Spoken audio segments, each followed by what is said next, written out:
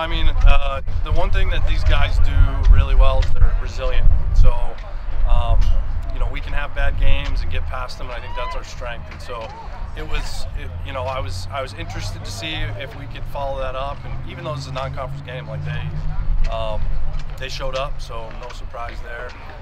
It was good to get our offense going because we got kind of stymied a little bit this weekend, but and good to get some of our bullpen arms to get in there and have some success. That's going to be big coming up for this weekend. You've been here talk about beating the Griffs. I know it's a non-conference game. Feel a little bit better than these guys, especially on their place. Oh, of course. I mean, no matter if it's conference, tournament, exhibition, it means something a little bit more. We try to say every game is the same and, kind of stay even.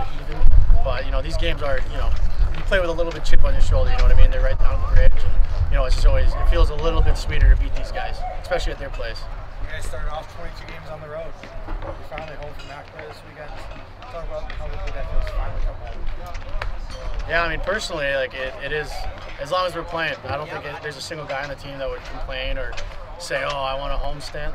We're just here to play baseball, and, when we hit the road, it's us and our guys, and that's all we would think about, really. Yeah. Thank you. No worries. Thanks, guys.